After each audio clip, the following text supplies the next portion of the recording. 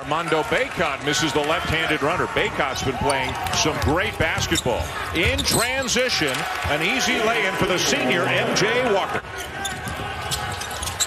Again, and a follow as Koprivica missed the first one, slammed home the second, and got fouled. Your own rebound, and then wind up getting fouled out of it for a three-point play.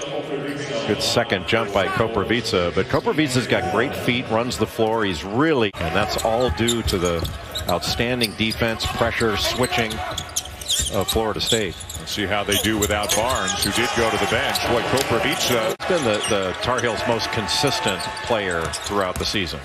Leading score at just over 12 a game. Walker, no. Koprivica, yes. And look at Bacot run it down. Love rejected by Koprivica.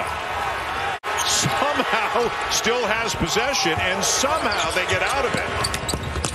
And they'll get a dunk.